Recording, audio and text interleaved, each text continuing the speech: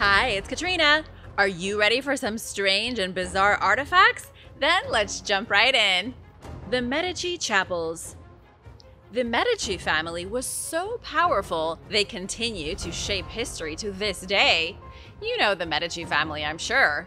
They clawed their way to the top by any means necessary to become the most powerful and influential family of their day. They were political masterminds and were extremely important in Italy during the Middle Ages. They even had their own official church in Florence called San Lorenzo.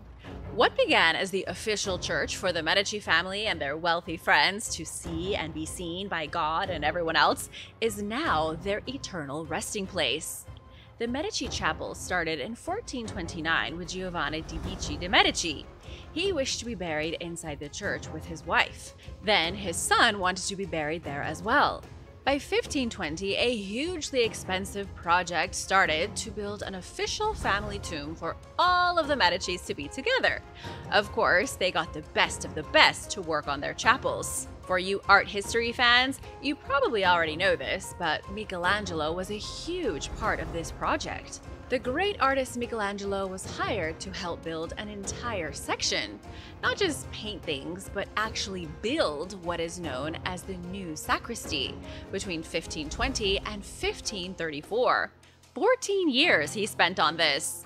He made incredible sculptures, such as the statues of the Dukes of Lorenzo and Giuliano. His Allegory of Night, as seen in the new sacristy, is regarded as one of his finest works. But we aren't here just to talk about the Medici. Their statues and chapels are beautiful and impressive, but besides all that, there is something very strange. Among the marble statues is a very, very weird one. There is a work by Silvio Cossini called Military Trophies. The statue is of a headless torso with some sort of creature coming out of his spine. Located in a hallway right before Michelangelo's new sacristy, this statue is very hard to understand. Is it a torso with sleeves? Is it an armor breastplate? People have described the thing in the neck as a worm or a caterpillar, but perhaps if you look at it differently, it might also be the top of a spinal cord. There is very little information about this sculpture, so if you have any guesses as to what it is and what you think the thing represents, let me know in the comments. Besides this odd statue, there were other artists who completed other statues within the larger complex of San Lorenzo as well. There is also a crypt that was used to house the corpses of the other members of the dynasty. The Chapel of the Princes houses 6 of the Medici Grand Dukes, but it's really the new sacristy that captures everyone's attention because of artists like Michelangelo, Montersoli, and Baccio. In 1976, historians made a great discovery. They found drawings and sketches tucked away in a small area of the church. These appear to be doodles left behind by an artist, most likely Michelangelo.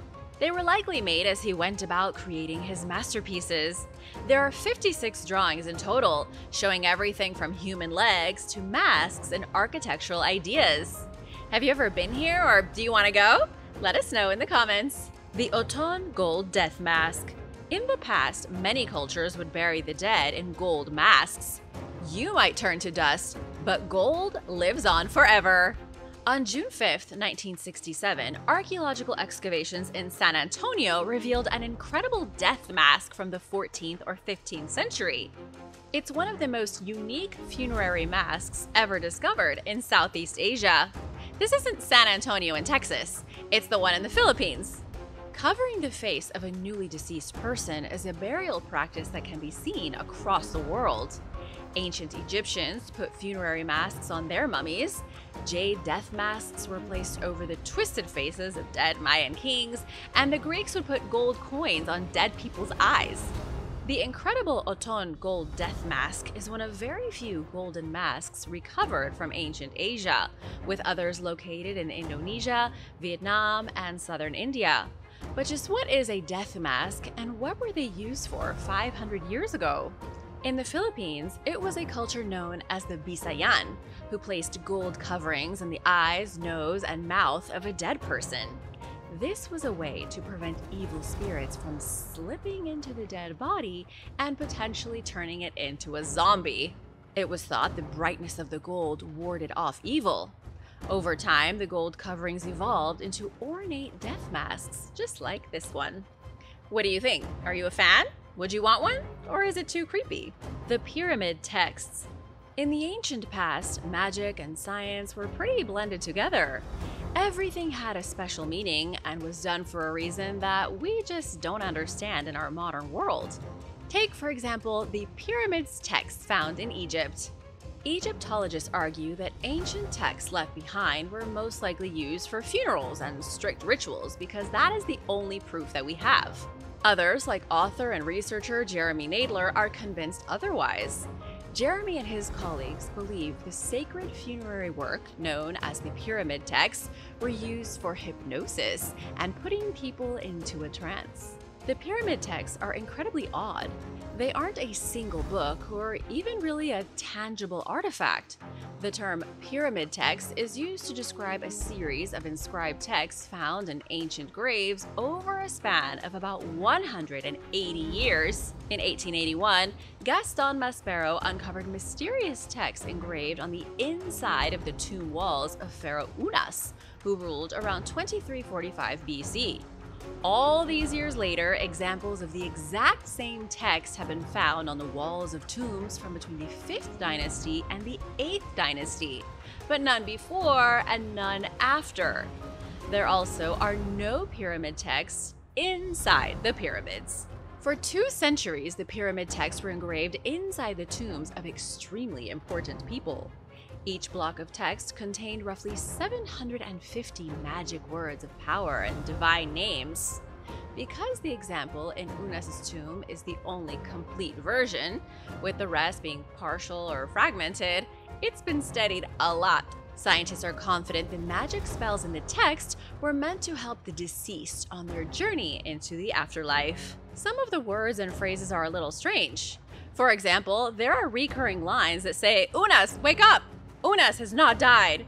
And in other places, there are instructions saying, "Awake, turn yourself about. O king, stand up and sit down to 1,000 beers." It seems as if the magic spells were trying to break the king out of the trance of death so that he might be resurrected. Jeremy suggested that the spells were designed to wake the dead king and force his spirit to return to his body. Sounds a lot like necromancy. What do you think? And now for a quick break, because it's shoutout time! I want to give a big thank you to Gidget and Candy McGraw for supporting this channel. Thanks so much for watching and spending time with us. If you are new here, be sure to hit that subscribe button if you haven't already for more videos like this. The Head of the Virgin. On the morning of August 9th, 1945, the world changed forever. An atomic bomb fell on Nagasaki, destroying the city in a way that will never be forgotten. What a lot of people don't know is that the bomb landed about 1,600 feet from the Urakami Cathedral. It didn't obliterate the building, but it was mostly destroyed. There are a few pieces of the church still left, and one of them is the head of the Virgin Mary. Miraculously, the head of Jesus Christ's mother survived the atomic detonation. Of course, it isn't her physical head. Japan does not claim to have the actual head of the Virgin Mother. It's a wooden head that was blasted off a statue of the Virgin Mary during the bombing. It's one of the only surviving artifacts from the explosion, used in a peaceful memorial procession every year on the anniversary of the event. You might be wondering what a Christian church is doing in Japan. Aren't the Japanese practitioners of Buddhism and Shinto? Mostly yes. 70% of the population in Japan practices Shinto, while 67% practices Buddhism. You might be wondering why this adds up to more than 100%, and it's actually because some people practice both Shinto and Buddhism. The peaceful harmony of these two religions allows them to overlap. You can practice both. A tiny fragment of 1.5% of all Japan, according to the government, practices Christianity. The fact the atomic bomb dropped so close to one of the very few Christian churches in East Asia seems a little suspicious. Urakami Cathedral was the biggest Christian structure in all of East Asia. The bomb could have been dropped literally anywhere else. Instead, the priests and parishioners were obliterated. The atomic bomb killed 2 priests and 30 people inside the church instantly. Several surviving members of the congregation suffered the horrors of the fallout for the rest of their lives. A new cathedral was built close to where the old one used to stand. The salvaged head of the Virgin Mary is a grim reminder of what happened. It's one of the bleakest statues of the Virgin you'll ever see in your life, blackened and grim, with her hollow stare lifeless and sad. Arrow quivers. The Scythian warriors of the Eurasian steppe were mighty horse lords who may have also been about as sick in the head as Buffalo Bill. They galloped across the grassy landscape, flinging arrows at their enemies and living in nomadic encampments. Their women were legendary warriors, believed to be the inspiration behind the Greek myth of centaurs. The Scythians were all excellent horse riders, according to legend, although surely there must have been one among them that couldn't ride a horse to save their life. They also were believed to be excellent archers, but it turns out they may have also been sick psychopaths, not so different from Leatherface in the Texas Chainsaw Massacre. That's 2 TV serial killers I've compared them to now, so you're most likely itching to know what I'm talking about. A team of anthropologists was recently studying Scythian artifacts when they made a creepy discovery. They were curious to see what leather was used to craft their arrow quivers. The researchers were assuming the test would show sheep or horse leather. Instead, the test revealed ancient Scythians were crafting their quivers from human skin. It's the ancient equivalent of making a human skin lampshade. The Scythians, who lived in Ukraine during the 6th century BC, practiced psychological warfare. Experts believe the Scythians used the skin of their victims to make quivers as a way of inspiring fear and terror. What an incredibly ghoulish thing to find out by accident. It adds a whole new layer of bizarre to the legacy of the Scythians. They are already mysterious because they didn't write anything down about themselves. They lived across Siberia, China, Ukraine, and pretty much all of Eurasia from 900 until 200 BC. But the Scythians left little of themselves behind. Preserved records from other civilizations confirm they were pioneers in horseback combat. They were nomadic, they didn't build cities, choosing to live life on the eternal road instead. The Scythians were so closely connected to their horses that modern scholars believe the Greeks got their idea for centaurs from them. Nobody had ever imagined they were flaying humans and using their skin as leather. Ancient shoes. Let's turn our attention from the creepy and disgusting to the mundane yet exciting. In 1938, anthropologist Luther Cressman discovered a mysterious pair of shoes in a cave near Fort Rock, Central Oregon. The shoes turned out to be around 10,200 years old. They are the oldest shoes in the world. I don't know why I think ancient footwear is so interesting. I always love this topic.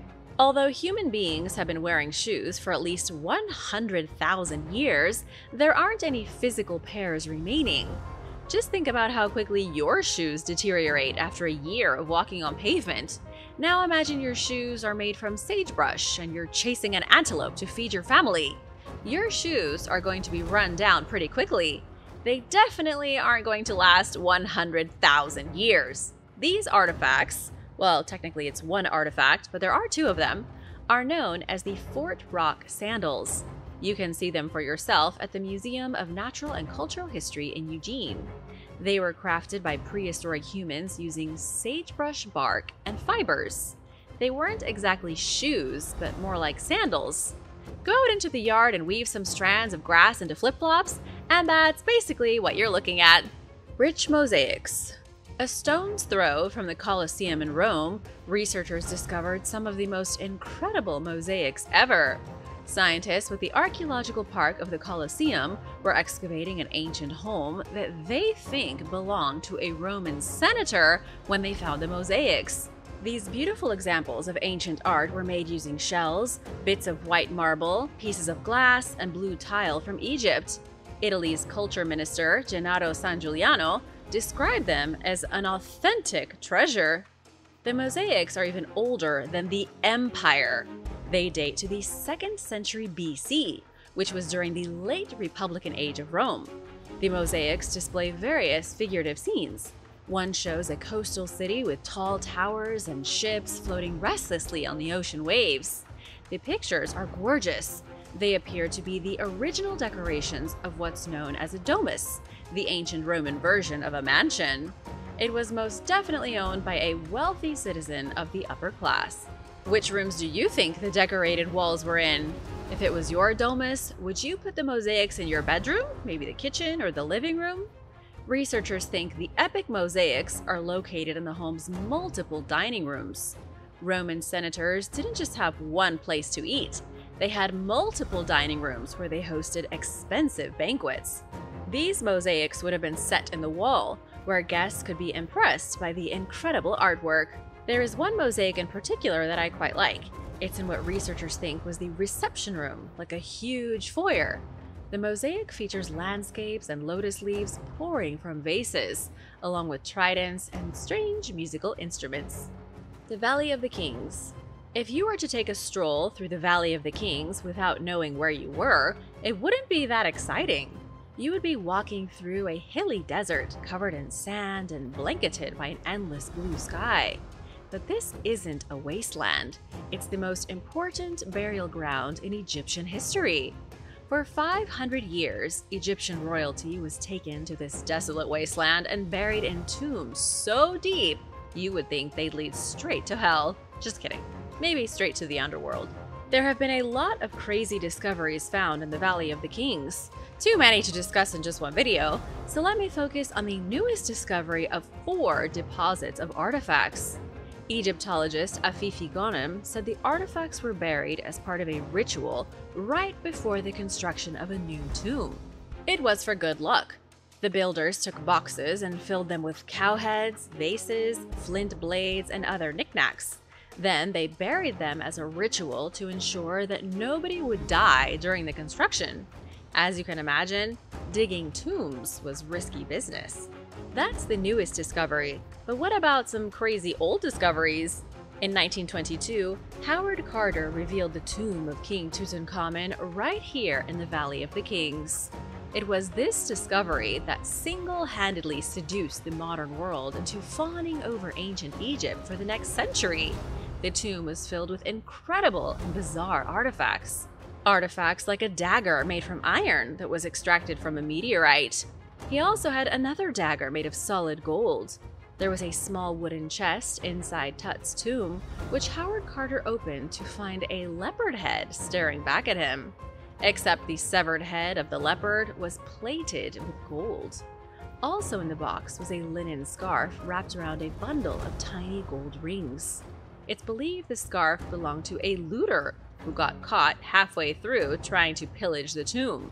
Then the tomb was sealed, and nobody else entered it for 3,200 years. The Forbidden Pig. During a recent excavation that took place in Jerusalem, archaeologists found a pig skeleton. It was discovered buried beneath the rubble of a building that stood 2,700 years ago.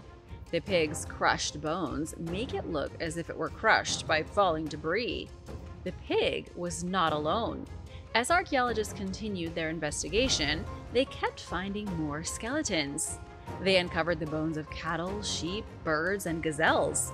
Many of these animals had clearly been butchered, judging by the cut and burn marks on their bones.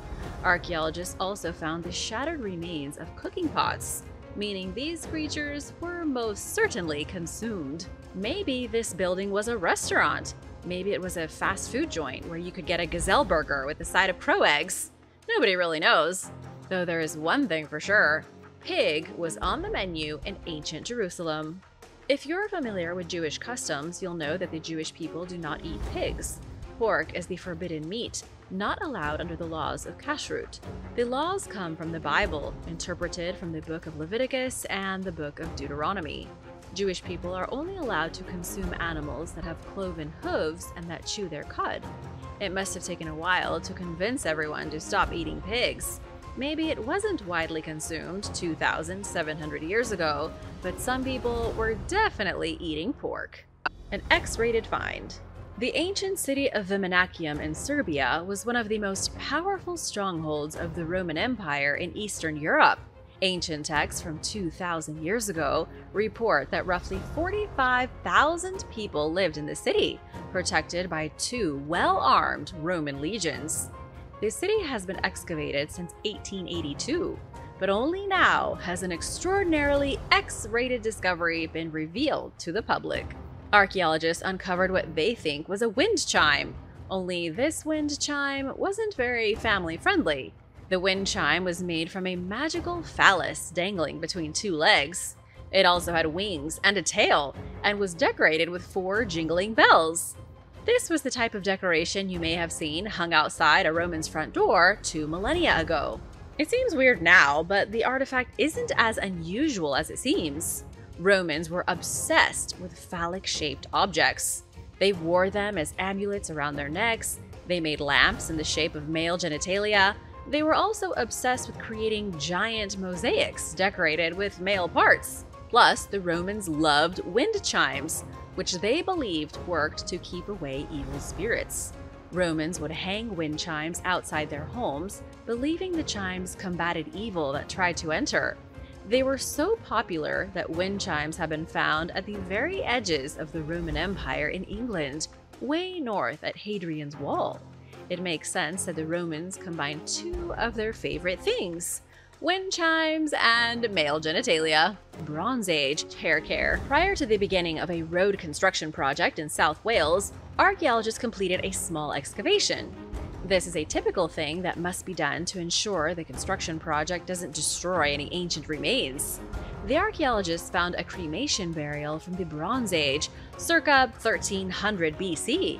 Inside the grave was a wooden comb. It revealed some unexpected information about the hair care habits of the ancient Welsh. Researcher Mark Collard said the comb is quite unique. In most Bronze Age cremation burials, archaeologists find bits of metal and other random artifacts. But to find a partially burned wooden comb with 8 teeth is something special. It obviously didn't burn along with its original owner during the cremation. Along with the comb, excavators found a small gold ring. The ring also had a lot to do with hair. Turns out, across Britain and Ireland in the Bronze Age, people used artifacts called lock rings to hold their hair. These were small golden rings that had a cone-shaped opening at each end. The best way I can try to explain it is by describing a hair scrunchie, only made of gold. Both men and women had these in their hair, but only if they were wealthy. Elite members of society would have had perhaps dozens of gold scrunchies or little decorations. You might say they were obsessed with their hair.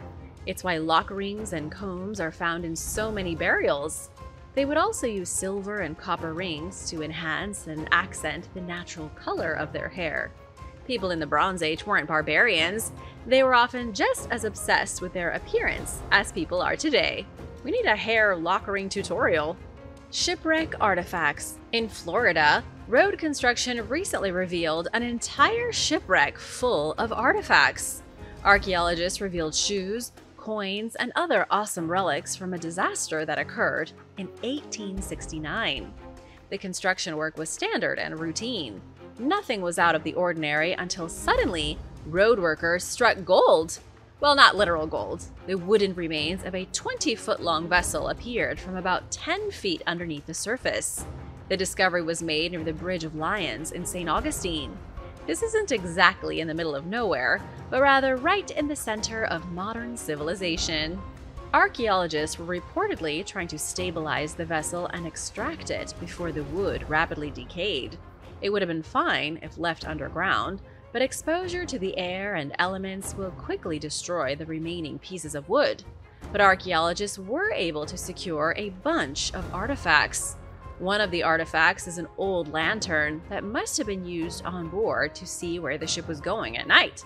The lantern was oil-fired, and it was also found near a pair of coconut halves, likely used as drinking cups.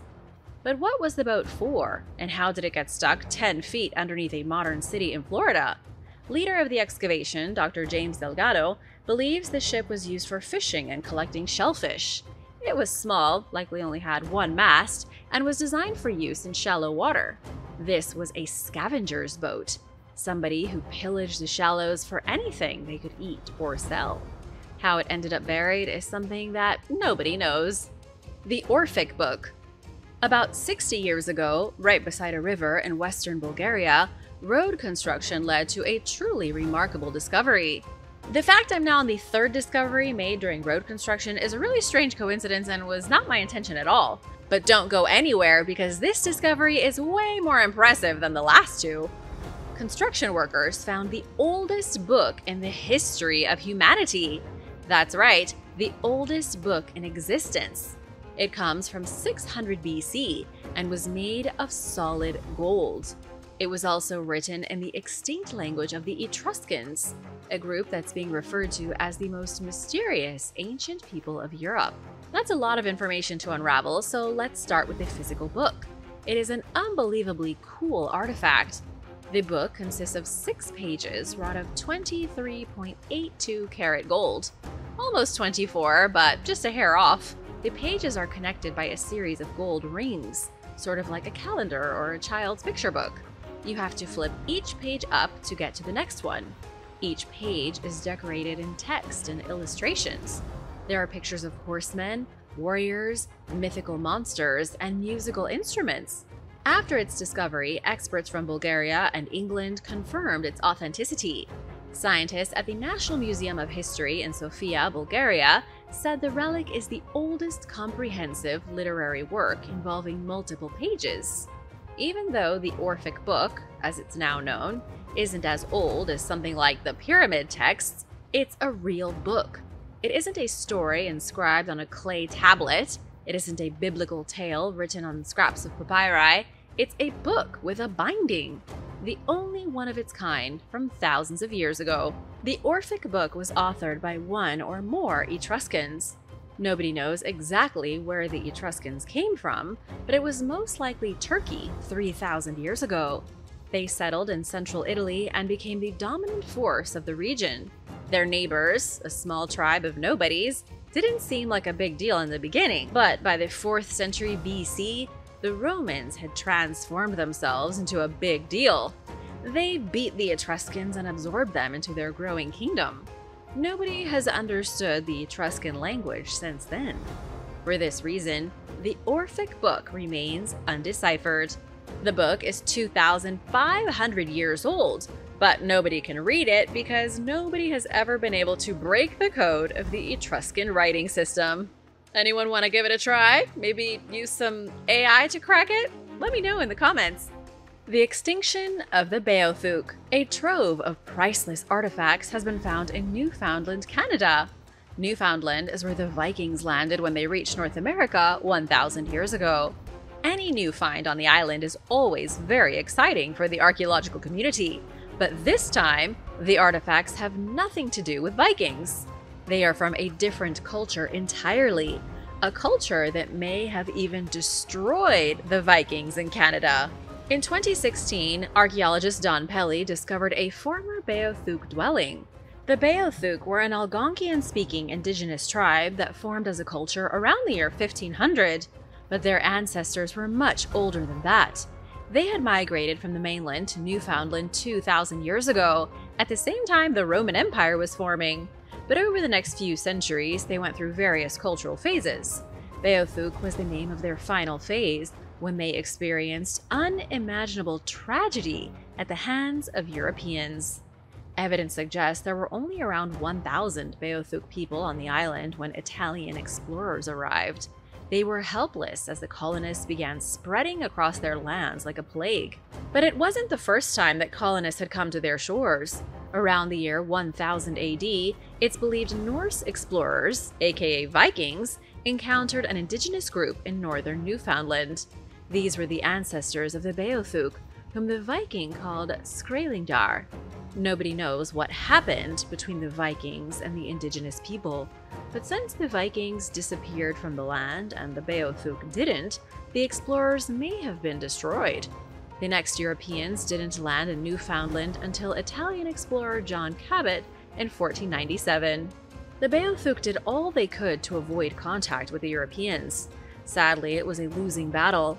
European settlements continued to grow along the edges of the island, pushing the indigenous people deeper into the middle.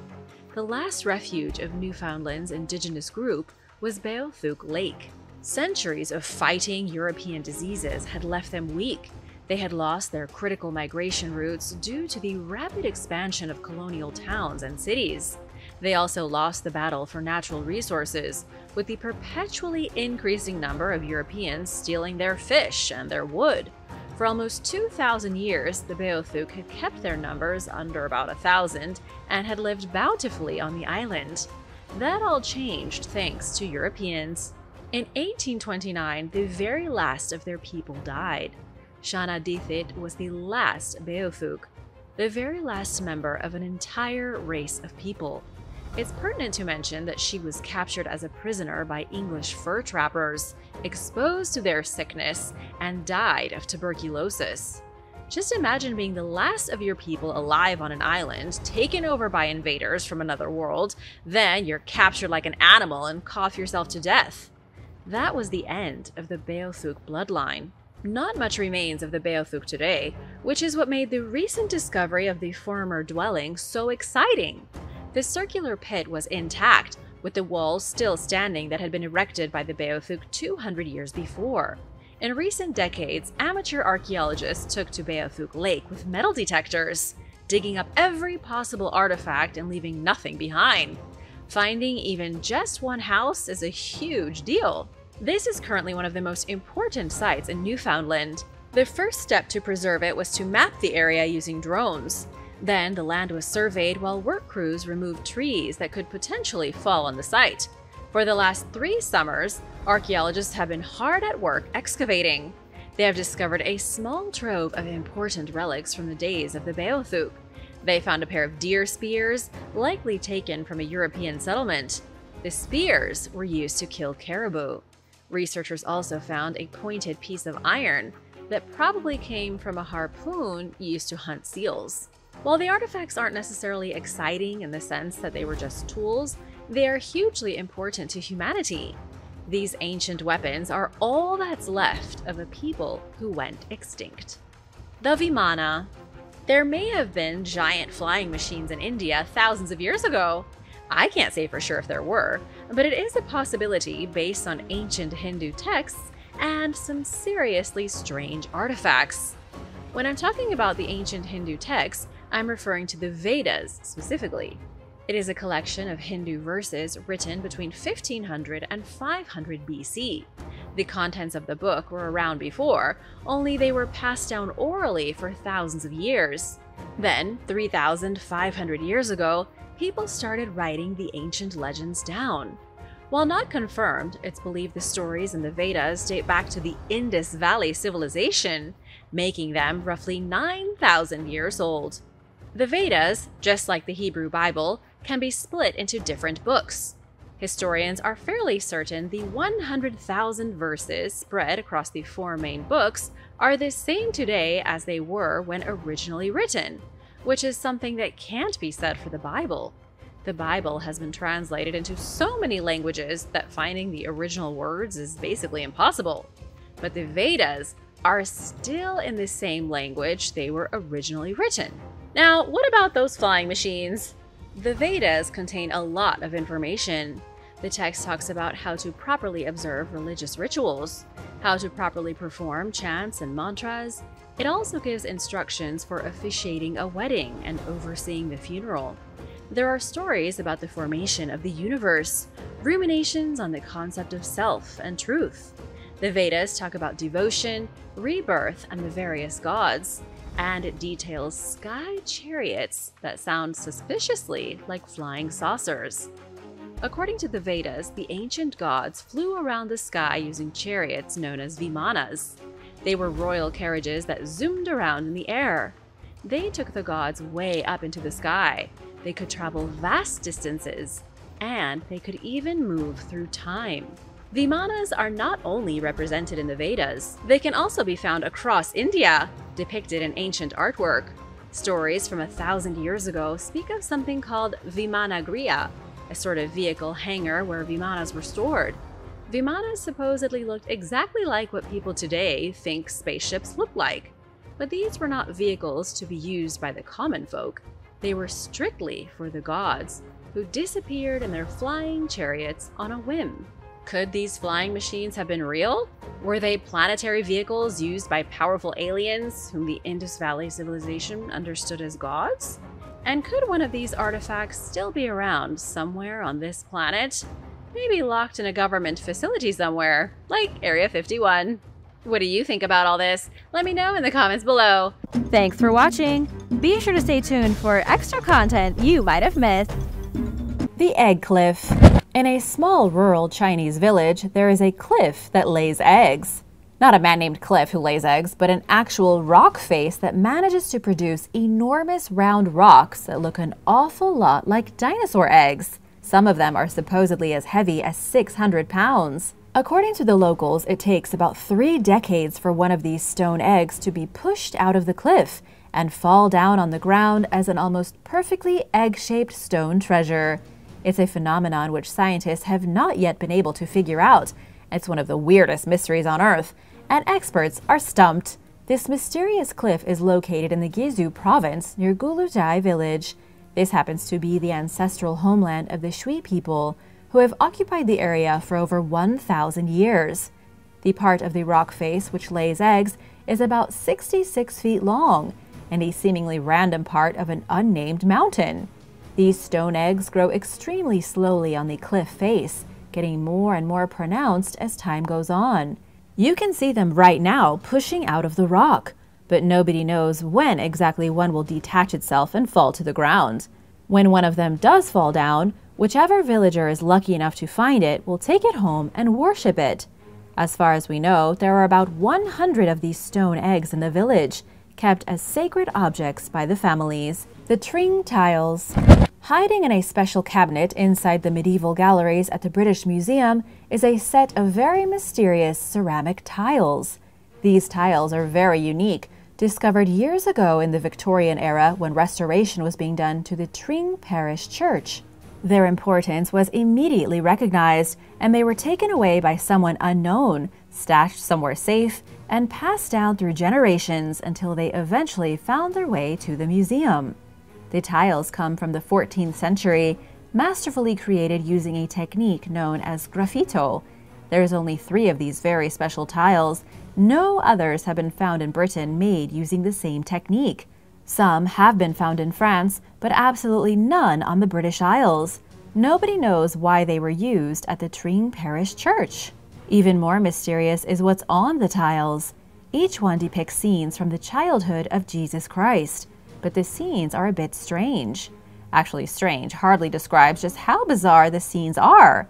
One scene is of a group of children being stuffed into an oven, seemingly by Jesus himself. Another shows him blessing a family feast, and the other shows him performing miracles. The miracles are pretty standard, but Jesus putting kids in an oven is definitely a little off the books. To this day, no one knows why the tiles ended up in the church, or who created the curious pictures. The Kumakivi Balancing Rock. In Finnish legend, the Kumakivi Balancing Rock was created by giants, and while that may seem completely unrealistic, science hasn't really come up with a better explanation. The bizarre Kumakivi Rock, which translates to English as strange rock, can be found in the middle of the forest in Finland. It is a massive boulder, an enormous stone that could crush your house, and it's balancing perfectly on another, much smaller stone. It's so strange that ever since ancient people discovered it, they made up fantastical stories on how the stone got there. The ancient people figured the only thing that made sense was giants. However, scientists say it was glaciers. The only explanation modern researchers can come up with is that as the glaciers, which once covered pretty much all of Finland, retreated 8,000 years ago, they carried giant rocks and pieces of debris with them. And as the glacier which carried this particular giant rock slowly dissipated, it dumped the rock in the precarious position we find it in now. It was a total fluke that the gigantic boulder ended up balanced on the smaller rock, and a miracle that it hasn't yet tipped over. And while there is no way to scientifically prove beyond any doubt that it was glaciers, it still makes a bit more sense than giants performing a balancing act with stones thousands of years ago. What do you think? The Zone of Silence. The Zone of Silence doesn't contain any strange artifacts, but it's certainly one of the most bizarre and mysterious places in the world. It's an infamously magical place in Durango, Mexico. Radio and television signals allegedly get scrambled when brought over the invisible line into the zone of silence. Locals say compasses don't function properly, and some people have allegedly been seen vanishing like ghosts into thin air. This place has been called the Bermuda Triangle of Mexico, and nobody can quite figure out why so many peculiar things happen here. Even stranger is that in 1970, the U.S. accidentally dropped an Athena rocket in the area. It sank in the dirt, and American soldiers had to go dig it out. According to the experts, though, this isn't what makes the zone unusual. The disruption in technology, the disappearances, it's all being blamed on three main things. First, subterranean deposits of magnetite. Second, the debris from meteorites which impact this part of the desert with abnormal frequency. And third, celestial activity, particularly visits from extraterrestrials. Which one makes the most sense to you? Let me know your thoughts in the comments, and don't forget to subscribe if you haven't already. The Maya Volcano City. A team of archaeologists recently explored a lost Maya city that collapsed inside of a volcano crater. Like something straight out of a sci-fi movie, a literal city was found inside the mouth of a volcano. Of course, the volcano hasn't been active for a very long time. It's actually flooded 5,000 feet above sea level in the highlands of Guatemala. This city was built around 400 BC and was once a thriving Maya metropolis. There were hundreds of houses, grand temples dedicated to powerful Maya gods, and everything else you would expect in an ancient Maya city. These days, though, it's submerged in the volcanic Lake Atitlan. This city is beneath about 65 feet of water, and according to Mexico's National Institute of Anthropology, it was a catastrophic event which led the city to collapse and the local people to flee. The only issue is that nobody is really sure what this event was. All we know is that something major happened and the mouth of the volcano flooded. To make things even more mysterious, this is the third lost city found inside the flooded volcano. There is also Samabaj and Chutnamit, both of which suffered the same mysterious fate roughly 1,800 years ago. The Anti-Gravity Stone Pillar. The anti-gravity stone pillar in the Indian state of Karnataka is a marvel of engineering. This state has the second largest number of historical monuments covered in Hindu temples, amazing pieces of 12th century Hindu architecture, and thousands of sculptures and carved ornate pillars. But the anti-gravity pillar is absolutely unique, located in the Vijayana Rayana Temple of Belur, commissioned by a king around 1117 AD. It took 103 years to complete the temple, which is dedicated to the Hindu god Vishnu. Here's why the pillar is considered one of the great architectural mysteries of India. It stands 42 feet tall and is a monolithic pillar carved of soapstone with no base or any kind of foundation. It's standing on a platform carved out of granite in the shape of a star, with nothing to make it stand firmly. It has no support, it's not fixed to the platform with any kind of mortar, and it's only standing on 3 sides. There is a giant gap underneath it and the granite star. Yet miraculously, it shows no sign of falling over. It's been there for nearly 1,000 years, defying gravity. To put this in perspective, it's like if you stood a pencil almost 50 feet tall on its eraser end, left it standing, and it never fell down. The White Pyramid. The White Pyramid of Xi'an in China truly is the stuff of legends. In the 1940s, a group of U.S. service members reported seeing a pure white pyramid standing roughly 1,000 feet tall. If true, that would make this the tallest pyramid in the world. The issue these days is that nobody else has ever seen it, and to be completely honest, the story is a little out there. In 1945, a United States Army Air Corps pilot named James Gossman saw a huge, pure white pyramid capped with a jewel as he flew over Xi'an. 2 years later, Colonel Maurice Sheehan told the New York Times the exact same thing. They even ran an article in 1947. Here's the thing. In the region around Xi'an, there are about 400 pyramids. These aren't like the ancient pyramids of Egypt. They're more like giant mounds of grass and dirt. These monuments were made of soil, sticks, and rocks, and now they've decayed quite a bit. but because of the sheer number of overgrown pyramids in the region, it's not a far stretch to think there could be a giant white one. The big mystery now is that if these US service members really did see it, where in the world did it go? King John's lost treasure. A metal detectorist in England believes he has just discovered an ancient lost treasure on a farm in an old English village. His name is Raymond Koschuk, and he came across a small collection of medieval artifacts from 800 years ago. He didn't reveal the exact location of the site for fear of having his treasure taken away from him by other people with metal detectors. However, he does say the property once belonged to King John of England, and that the treasures he found are only a small fraction of the large hoard buried somewhere beneath the dirt. The legend of the treasure goes back to the year 1216. King John, who signed the Magna Carta just a year before his death, was crossing what back then was called the Wash. This was an estuary dividing the areas of Lincolnshire and Norfolk. Legend has it that as the king was crossing the Wash, he lost a great and valuable treasure. Before he could go back and get it, he died of dysentery because he drank poisoned ale. The treasure has been missing ever since. Some historians say it's just a legend, but John believes it's real. All he's found so far are some random artifacts, things like nails and metal buckles. But he's sure that somewhere down there is a whole heap of gold, sapphires, emeralds, and big juicy rubies. Mystery altar in the Church of the Holy Sepulchre. The Church of the Holy Sepulchre is by far the holiest place in all of the Holy Land. The church was supposedly built upon the very site where Jesus Christ was crucified, buried, and later resurrected. This itself makes it one of the most mystical and mysterious places, especially religiously speaking, on our planet. But in recent days, a much more tangible mystery has been unveiled. Against a wall in the very back of the church, archaeologists rediscovered a stone slab, which was once used as an altar in the medieval days. This slab, which had been pushed against the back wall and completely forgotten about for centuries, was once a piece of a medieval high altar used inside the sanctuary during the main liturgy of the church.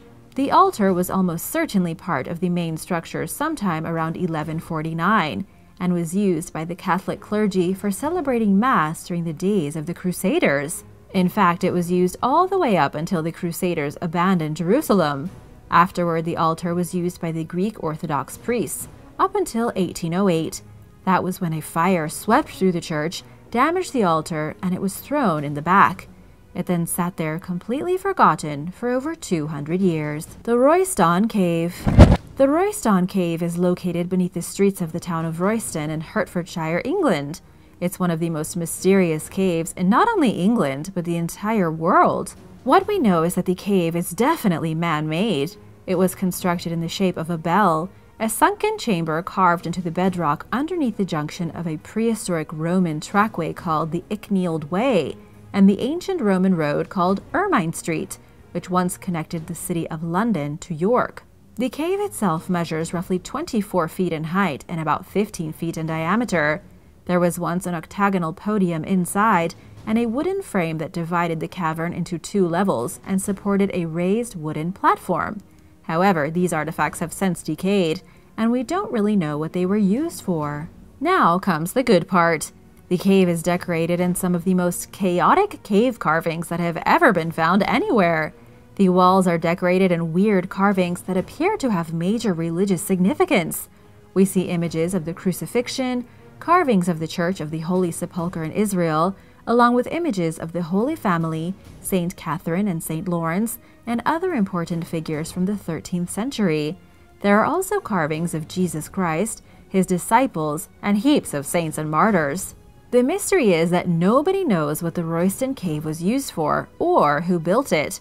One of the prevailing theories is that the dark underground cavern was used as a secret meeting place for important members of the Knights Templar. History tells us they had a stronghold in the nearby town of Baldock, and so it makes sense that they had their secret meeting place nearby. However, nobody knows if this theory is true. We also don't know when the cave was abandoned or what it was used for. The Ben Ben Stone. The Benben stone was sacred to the Egyptians, who kept it in a temple dedicated to the god Atum in the ancient city of Heliopolis. Benben is also a term that's used to describe the tip of an obelisk or the capstone of a pyramid. There are several creation stories in ancient Egyptian mythology. According to one, the Benben stone rose from the dark waters of a primordial abyss called Nu, where it served as a landing place for Atum. At the time, the world consisted only of darkness and chaos. Upon landing, Atum realized that he was all alone and that the world was a rather depressing place. He began creating life and gods and had them take over the creation process while he remained on the Benben stone. At some point, Atum began to worry about the gods he had created, so he removed his eye and sent it on a search mission. The eye returned with the gods, causing Atum to shed tears of joy onto the stone, which then turned into people. If the original Benben stone ever really existed, it's since been lost. Some say that the artifact itself and the city it was located in, Heliopolis, were made by aliens. The conspiracy theories associated with ancient Egyptian culture abound, and this is simply one of many. Perhaps because this ancient culture had such fascinating and iconic symbols, structures, and cultural practices that alien intervention seems to be the only explanation. Zircevan Castle. Located in modern-day Turkey's Diyarbakir province, Zircevan Castle is a remote ruin that sits atop a hill overlooking a vast plain. It dates back 3,000 years and has been destroyed and rebuilt several times since it fell under Assyrian control during ancient times. The structure was last rebuilt during the Roman era, during which time it had a legion of 1,200 soldiers. Zircevan was abandoned after falling under Islamic rule and has remained uninhabited for some 1,400 years. Excavations that took place in 2014 found everything in its original place. The castle and its contents were astonishingly intact, thanks to not being used or touched in so long. Inside the castle there is a temple of Mithras. There are only 22 such temples known throughout the world, and the one at Zircevan is the best preserved of them all. Mithraism is older than Christianity.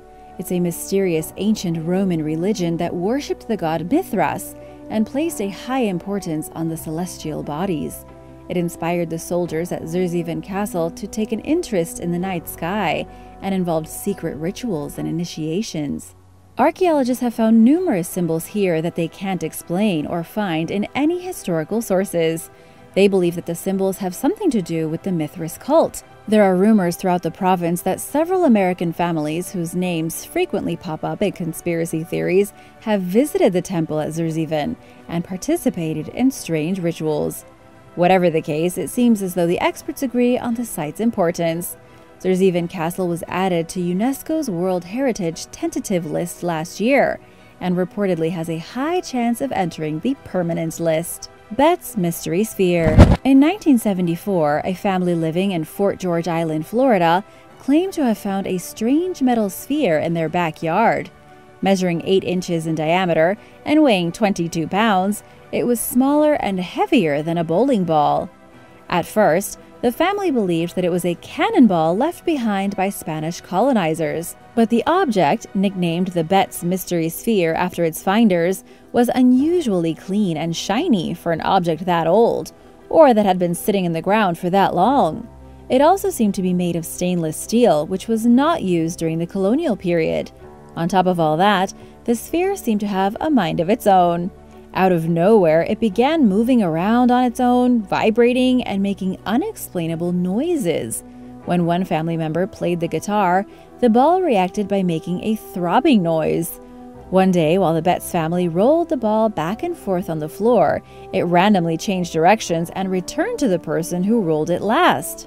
The family's dog also responded strangely to the sphere by crying and covering her ears with her paws. The U.S. military supposedly ran their own tests on the ball. Speaking with local papers, household matriarch Jerry Betts had claimed that an independent examiner found radio waves and a magnetic field surrounding the object. A Navy spokesperson, on the other hand, told the newspaper that while they were unable to identify the sphere, they believe that it's man-made and that it's harmless. Conspiracy theorists believe that the ball was created using advanced ancient alien technology. To this day, however, the claims about its strange behavior remain questionable, leading most to agree with the military's conclusion that it's an ordinary object. What do you think about this mysterious sphere? Let me know in the comments below. The Georgia Guidestones. In Elbert County, Georgia, there is a collection of 6 granite tablets arranged in the shape of a star. Known as the Georgia Guidestones and nicknamed the American Stonehenge, they are engraved with a series of rules that their commissioner believes people need to follow in order to restore humanity after an apocalypse. At the top of the monument, there is a short message written in 4 languages: Greek, Babylonian cuneiform, Sanskrit, and Egyptian hieroglyphics. The rules themselves are written in 8 languages, including English, Spanish, Swahili, Hindi, Hebrew, Arabic, Chinese, and Russian. Included among the 10 guidelines are rules such as balance personal rights with social duties, rule passion, faith, tradition, and all things with tempered reason, and be not a cancer on the earth, leave room for nature. In 1979, a man wishing to conceal his identity hired a local granite finishing company to build a monument containing instructions for the re-establishment of society. The parties involved agreed to destroy the structure's plans once it was built. The strange man went by the pseudonym R.C. Christian and had seemingly limitless money for the project.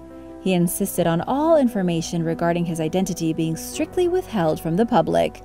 There are several conspiracy theories about who he was, including rumors that the New World Order or the Satanists were behind the Guidestones.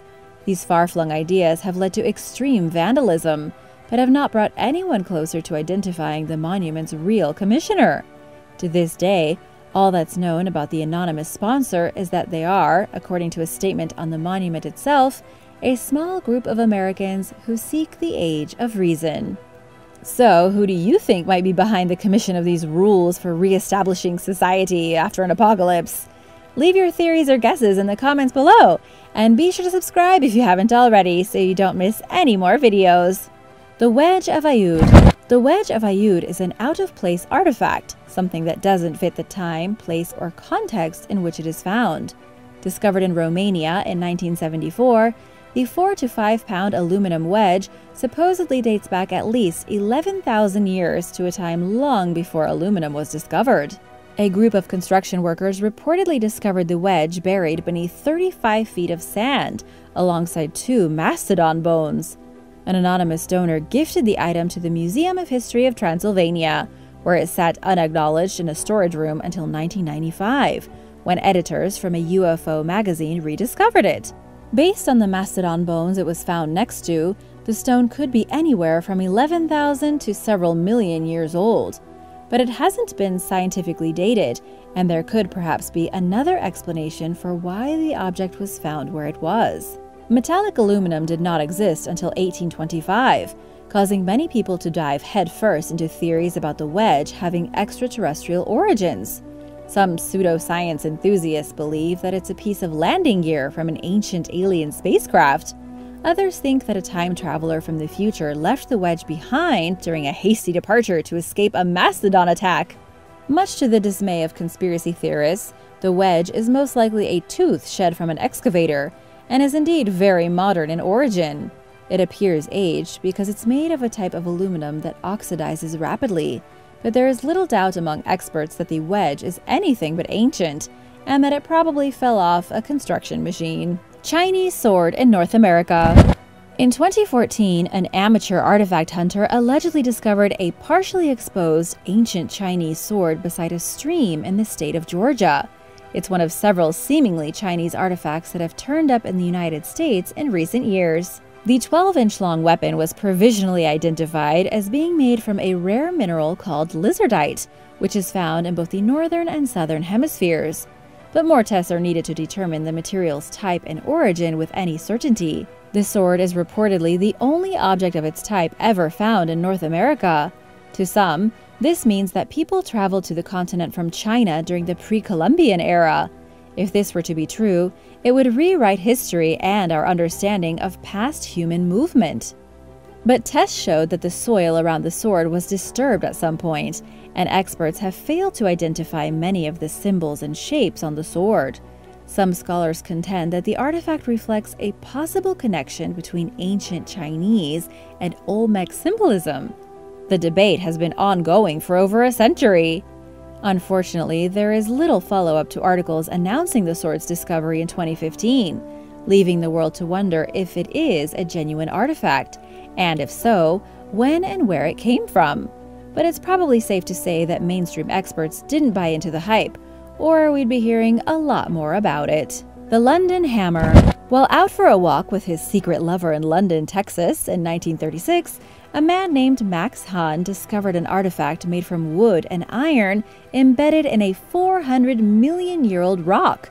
It's been inconclusively dated to sometime between 700 years ago and today, leaving the question of how it ended up in such an ancient rock formation. Hahn and his girlfriend allegedly noticed some loose rock during their walk and pulled a chunk out of it.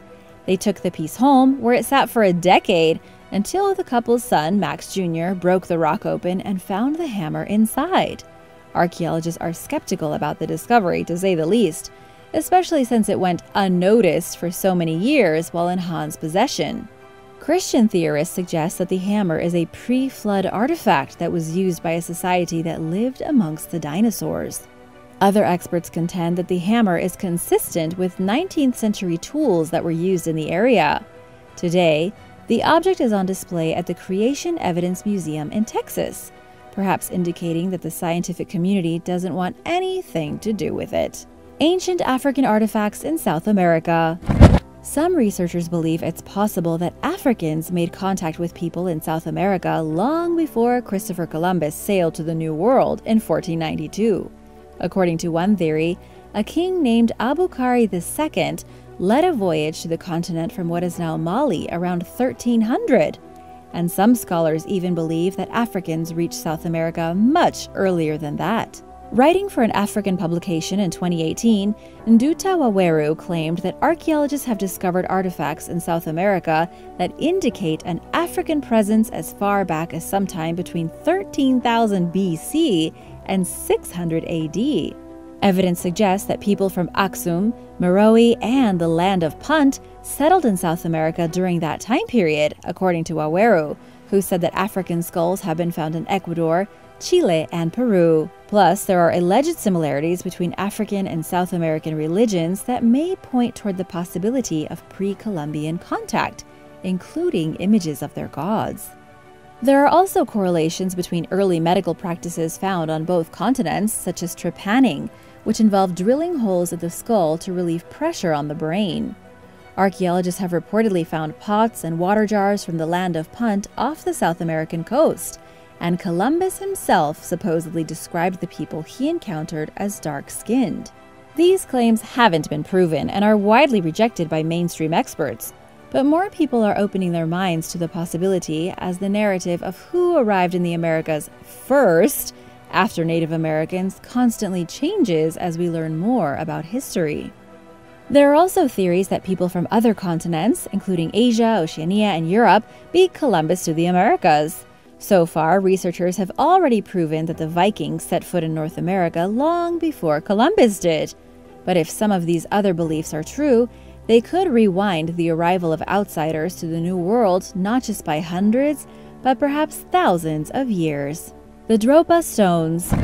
Legend holds that in 1938, an archaeologist named Dr. Chi Pu Te discovered 716 stone discs inside a cave during an expedition to China's Bayan Har Mountains. Measuring 9 inches in diameter, they were covered in little grooves and hieroglyphics. When played on a record player, the discs supposedly emitted a low-frequency humming sound. A professor reportedly claimed that the discs, known as the Dropa Stones, featured stories of a UFO crash landing near the caves 12,000 years ago. The spacecraft's crew, known as the Dropa aliens, tried to build new lives on Earth, but were hunted and killed by the locals. When nobody believed the professor's claims, he resigned from his job. The Dropa Stones disappeared and haven't been seen since. Mainstream experts reject this story entirely, arguing that the artifacts are merely the product of a long-standing tall tale. The archaeologist and professor who allegedly found and studied the stones were never proven to have existed, and the same goes for the Dropa stones themselves. The story of these artifacts first surfaced in 1960 and was published again in 1962 and 64. Two versions of it credit a false news agency as their source, but the claims nevertheless spread, and many people believe that the Dropa stones are real, including conspiracy theorists and people who don't like to fact check. What do you think? Did these strange ancient discs actually exist and were then covered up? Maybe the story got twisted?